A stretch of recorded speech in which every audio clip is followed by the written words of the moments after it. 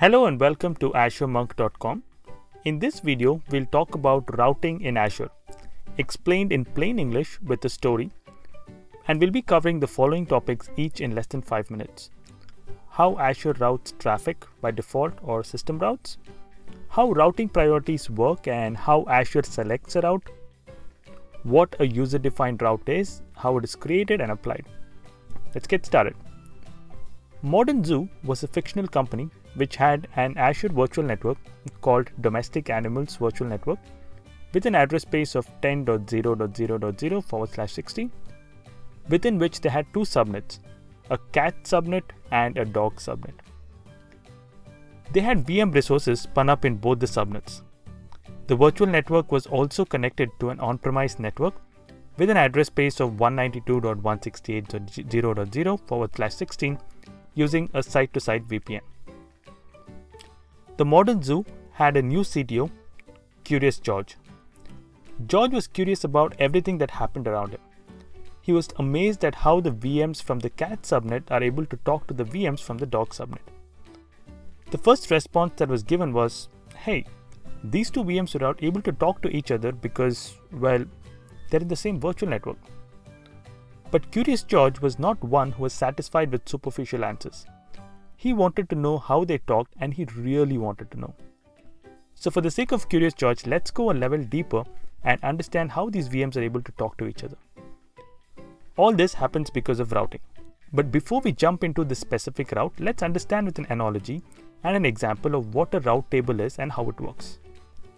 Let's say you're living in New York City and you wanted to get to California. So in this case, the destination is California. So in order to get to your destination, the first hop or the next hop would be the New York City John F. Kennedy Airport, right? We'll use this analogy of a destination and a next hop throughout this video for our Azure example. Going back to George's question, by default, even without us doing anything, Azure automatically creates certain routes and associates that to every resource that is inside of a virtual network. We can see this by clicking on a VM and then choosing the network interface card associated to it and then clicking on effective routes. These set of routes which are automatically created for us are called system routes because you didn't have to create them manually.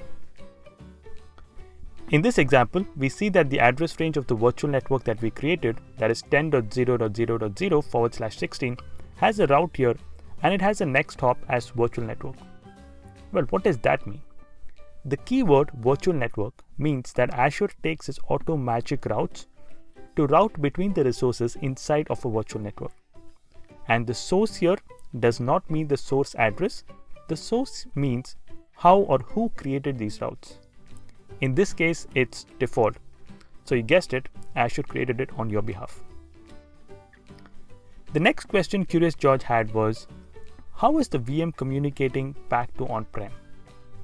In this case, if we go back and look at the effective routes, we would see the following entries, where the destination is the address range of the on-premise networks, that is 192.168.0.0/16, and the next hop is a virtual network gateway. In this case, we see the source as also virtual network gateway because virtual network gateway is what created this route for us. Remember, this is also automatically created when we create the connection. We didn't have to create this manually. Great. George's curiosity was quenched. A few weeks passed by and Modern Zoo acquired a new virtual network called Wild Animals Virtual Network with an address range of 10.1.0.0/16, which consisted of two subnets, a lion subnet and a hyena subnet. This network was connected to the Domestic Animals Virtual Network using virtual network peering. Once again, Curious George wondered how a lion subnet can talk to a dog subnet. If we go back and look at the effective routes after the virtual network peering was set up, we now see that there is a route with the source as default because Azure created this on behalf of us, and destination as the Wild Animals Virtual Network address range, that is 10.1.0.0/16, and the next hop as virtual network peering, which is what we would expect. Similarly, you would also see a similar route on the wild animal side as well. which would have a destination as the domestic animals virtual network address range and the next hop as virtual network peering. A few weeks pass by, and now we have a new Zookeeper virtual appliance inside the Zookeeper subnet. Zookeeper hated this chaotic traffic mingling. He did not like the fact that wild animals could talk to domestic animals without passing through the Zookeeper. And even the fact that subnets within a virtual network could talk to each other. For example, he did not want a dog subnet VM to talk to a cat subnet VM directly without passing through the Zookeeper. But he was also reasonable in some aspects. So he defined 4 rules for the modern zoo organization. Rule number 1. Domestic animals virtual network should not talk to wild animals virtual network without passing through the Zookeeper. Rule number 2. No 2 virtual machines can talk to each other inside the domestic animals virtual network. There was an exception to rule number 2 though. The VMs inside the dog subnet could talk to each other without passing through the Zookeeper. Rule number 3. Any traffic from the dog subnet to the Hyena subnet should be dropped even before reaching the Zookeeper appliance. So how do we accomplish this? So far we have talked about system routes or routes that were created automatically. In order to accomplish this, let's take a look at user-defined routes. But before we look at user-defined routes, let's look at how routing priorities work inside of Azure. Let's say you have 3 different routes. First one, destination is 10.0.0.0/16, next hop as virtual network.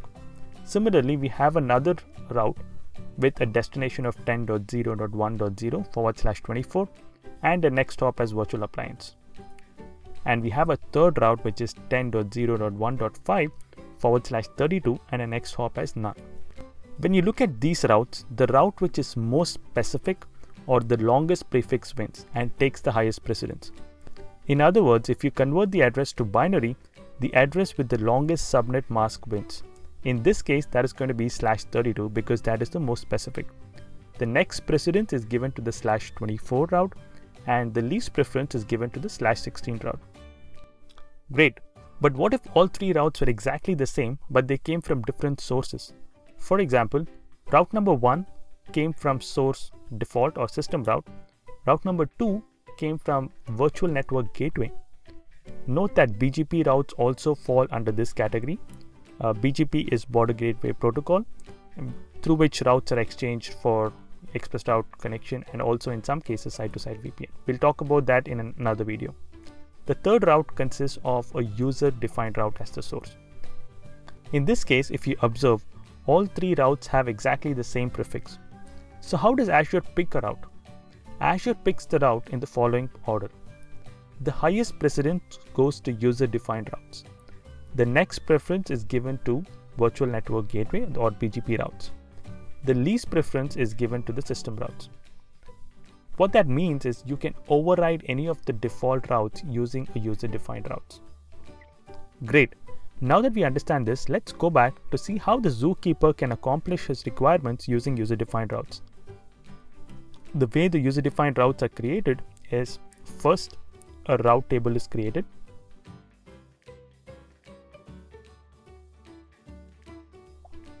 Second, routes are added onto the route table.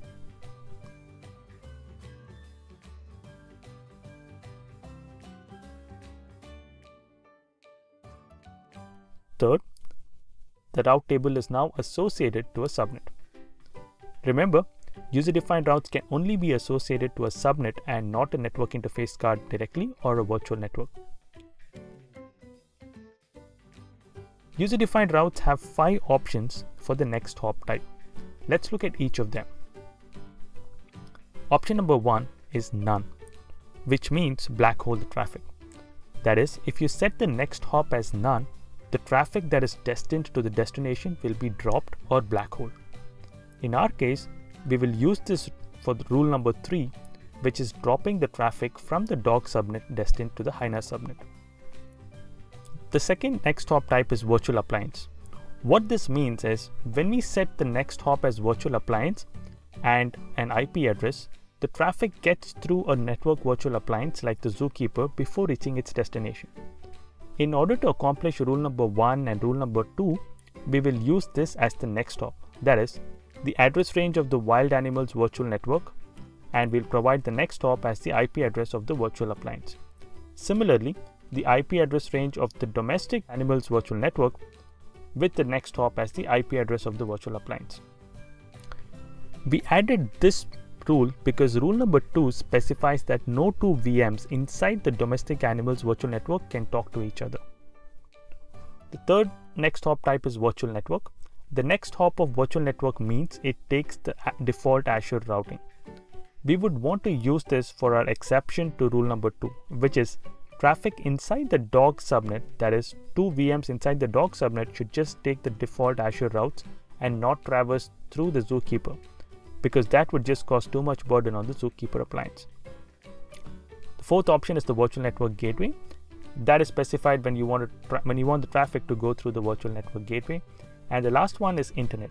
That is the next hop you specify when you want traffic to take the Microsoft backbone or the internet route. By default, when you create a virtual network, Azure creates a 0.0.0.0/0 route to the internet.